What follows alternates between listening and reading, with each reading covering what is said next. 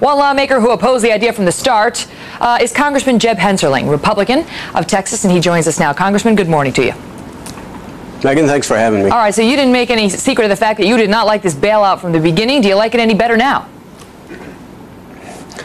Well, you know, it's the law of the land, and I recognize that as a fact, but no, it's still disturbing. You wonder where bailout mania will end. Show me an industry that isn't struggling today.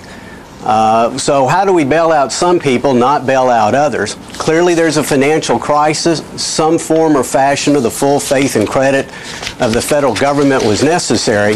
But I said in the first place, this toxic asset purchase model, which is inherently political, would not work, and it appears the Secretary is recognizing that as well. Yeah, I thought it was very interesting. Back in September, you said, "I'm concerned the federal government is becoming the lender and guarantor of last resort. I'm concerned the plan could fundamentally change the role of government in the American free enterprise system."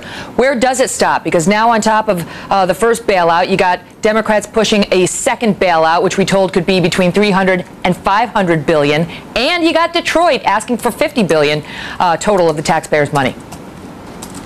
Well, I don't know who's not knocking on my door today asking for some piece of the bailout. Again, everybody's struggling, and all of a sudden it becomes a political process. Some firms need to be allowed to fail so that other firms can be allowed to succeed. I mean, Detroit's fundamentally in trouble because of two reasons. Number one, they pay 2/3 more for their labor costs because they won't stand up to the big labor union bosses. And number two, they produce products that universally are at the low end of consumer satisfaction. And so they're producing high-cost products that consumers don't want to buy. And so now we have Washington on the verge of giving them a bailout, simply because we've all heard of them and they have high-priced lobbyists in Washington. Yeah, so how do you stop it? How do you stop it? You got a Democratic president coming in, you got big Democratic majorities in the House, and it looks like they may be headed for a big one in the Senate, depending on how these remaining races pan out. Can it be stopped?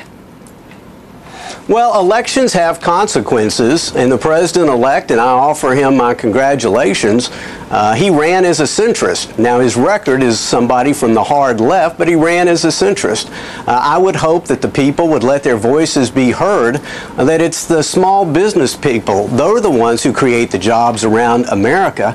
I mean, with that $50 billion that's aimed at Detroit, the average small business is capitalized with $25,000. You could create 2 million new small businesses in America. If you're going to dole out cash to somebody, dole it out to small businesses. Don't dole it out to a failing Detroit. And if we give it to Detroit, I mean, isn't it just going to be a laundry list of people coming in one after the other of industries saying we're in trouble too, we're important too, and there are a lot of important industries that are in trouble. Where does it stop? Where do you think the Democrats would say it stops?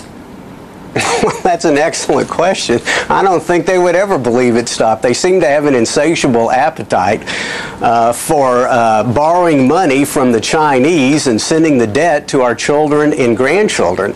As the father of a 6-year-old and a 5-year-old, I'm not going to sit idly by and let that happen. I'm going to raise my voice. But listen, elections have consequences. The Democrats clearly won in November, and now the people will have to watch closely and let their voices be heard. Do they want all the big businesses bailed out at the expense of all the struggling school teachers and farmers and ranchers and small businessmen?